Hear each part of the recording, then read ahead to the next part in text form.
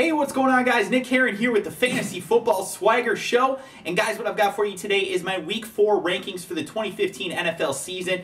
Guys, this week I have a couple of guys on buys. We've got some injuries and all kinds of different stuff going on. But in the description of this video below, you will be able to actually find my spreadsheet rankings that has quarterbacks, running backs, wide receivers, tight ends, and flex rankings right on it. It's half PPR, so it should help you guys out whether you're in a PPR league or a standard scoring league. Obviously, there are a couple guys that you move up for PPR and a couple guys you move down for PPR, but for the most part, a half PPR should kind of, fit us somewhere in the middle at least to try and help out as many people as possible with the rankings this week.